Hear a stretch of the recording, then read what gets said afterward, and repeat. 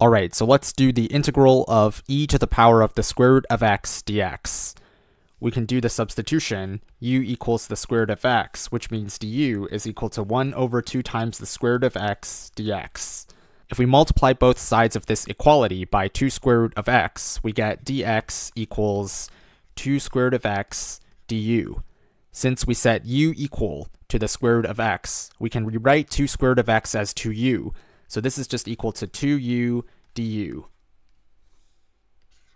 So now this becomes the integral of 2u e to the u du, since dx is equal to 2u du, and e to the power of the square root of x becomes e to the u, since we set u equal to the square root of x. So to do the resulting integral of 2u e to the u, we need to use integration by parts.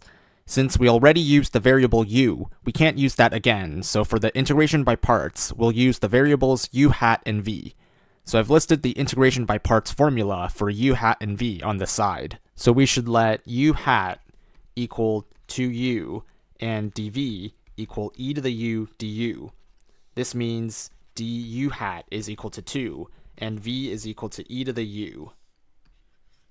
So if we apply the integration by parts formula, this integral is just equal to u hat v, which is 2u e to the u, minus the integral of v du hat, which is minus the integral of 2e to the u du.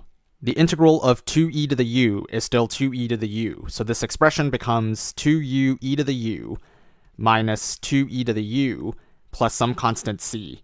If we substitute the square root of x back in for the u, this expression becomes 2 square root of x e to the square root of x minus 2e to the square root of x plus c, which is the final answer. So that's basically the crux of it. You start off by substituting u equals the square root of x, and then use integration by parts.